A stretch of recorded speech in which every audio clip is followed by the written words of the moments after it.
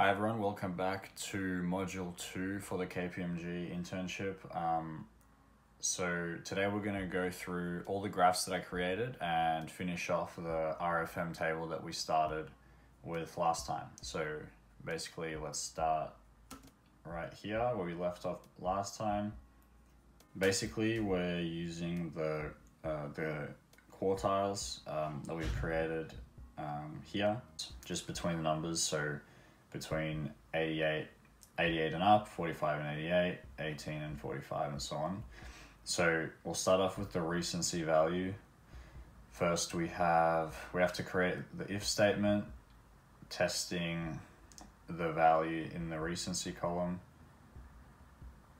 And if it is greater than 88, we're going to assign it a 1. So the reason for that is because that means it was quite a while ago, so over 88 days ago. So we're giving it a 1.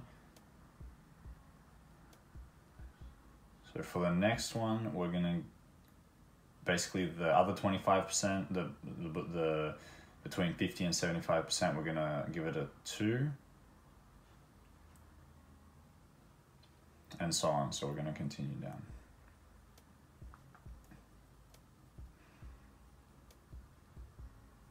Less than or equal to larger than 18 over 3.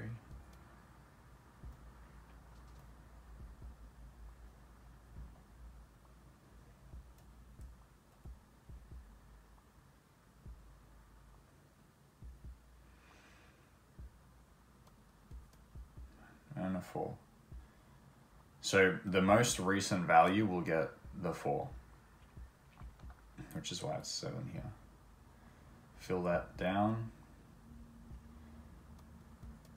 Good. And then we're basically going to do the exact same thing for the rest, except we're going to assign the higher percentile, so like the top 25%, we're going to assign that number a 4. Just copy that in. Change the column, the cell that we're looking at.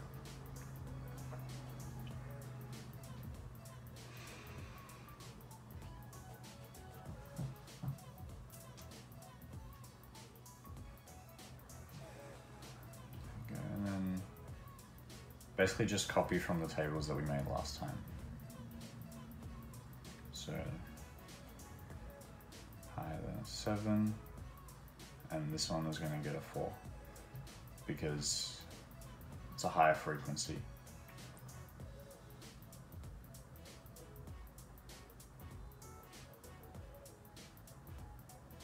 And just filling the rest in.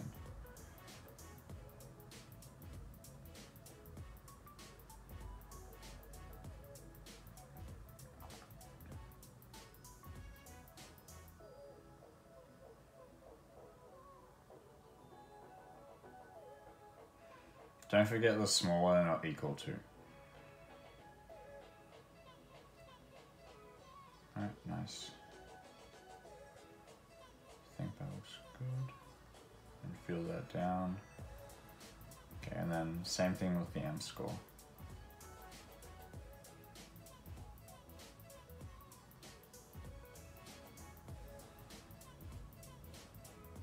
There we go. Alright, now the RFM value will be calculated. We'll put the greatest weight on the recency. So we're going to do 100 times that cell plus 10 times F4 plus the M score. So we get a RFM value like that, fill that down. And then finally we're going to assign them a customer title. So we're going to create an interquartile range again for the RFM value this time. There it is. And then we're going to do the if statement and we'll just assign, say if it's larger than 411, so the top 25%, we'll say this customer is platinum. Oops.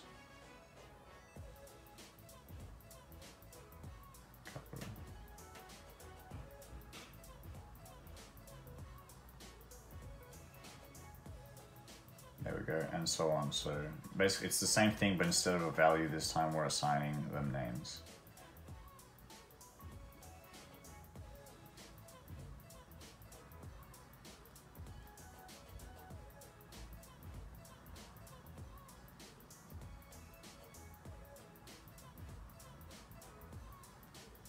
Gold, and we'll go down to bronze, I guess.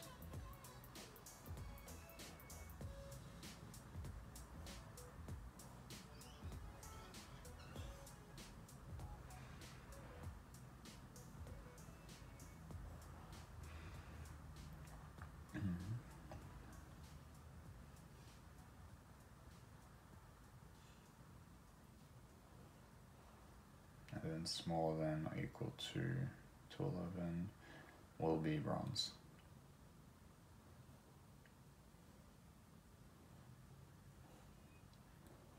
Perfect, so here we go, and fill that through. There. I'm sure there's other ways of assigning names, but that's what we're gonna do. Alright. So now we're going to use this information to create an RFM graph. So first thing we need to do is we need to highlight we're just going to use these two columns. We're going to create a new pivot table, selecting both of those values. I need to make sure that that's count. There, so that's what the chart's basically going to look like. We can change the format all you want. Okay, so to finish off the whole PowerPoint, we need a couple more graphs. So what I'm going to do here, I'm going to add an age category. So we're going to change the code for this is going to be trunk G2 value divided by 10 and then +1. So it gives you a value and then we're going to multiply that by 10. So you see how it says 70? That basically means between 60 and 69. That's the age group that represents, and it's the same for all the numbers. And for like when you get to 90, sorry, when you get to 20, it's going to be 20 and under because there's no ages under 10.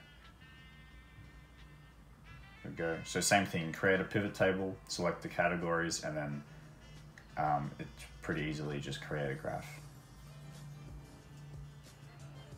There you go. Obviously, get rid of the blanks. Nice, and just we will format that a bit differently.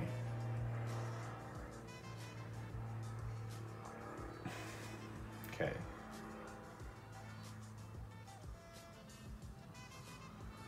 Another age category. This time, this is the new customer list. It's the same code. This time, because it's new customer list, we're going to have a comparison. Oops, multiplied by 10. Let's forget. It's exactly the same. Again, creating a new pivot table.